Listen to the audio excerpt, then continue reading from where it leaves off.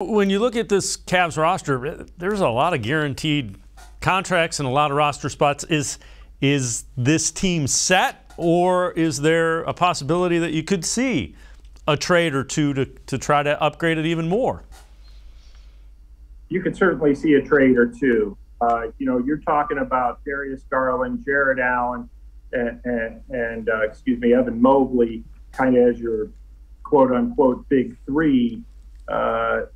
That you still have to figure out what to do with Colin Sexton, okay? As of this minute, he remains a restricted free agent and has not been signed. So, that's something that they're going to have to figure out. Let's say Sexton does come back. Well, now you have a glut of wings. You have Sexton, you have Karis LeVert, you have Cedi Osman, and there's just Isaac Okoro, not to mention Ochai Agbaje, who they drafted in the first round.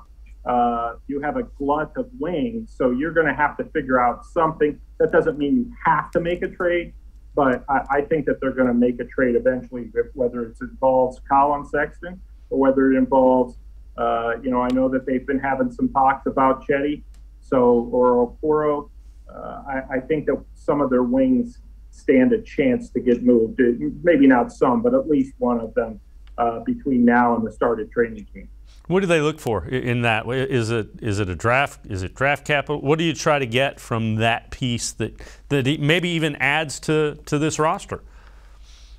Yeah, at this point, you do feel pretty well set in your regular rotation if you're the Cavs, because there's so many players we haven't talked about, like Kevin Love, who will be back, and presumably Lamar Stevens, and perhaps Dylan Windler. I mean, these are all players who have played roles for them in the past. So, theoretically, you probably want another big guy, whether it's a power forward or a center or a stretch four.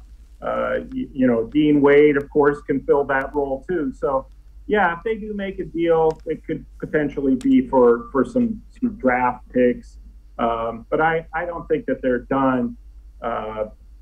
They have to figure out what to do with Colin Sexton, and then after that, then you can make bigger decisions on trades and what your needs are. But I think the possibilities are endless. That's the nice thing about this team, is that they have assets, or they can just move forward as is and still feel pretty good about themselves.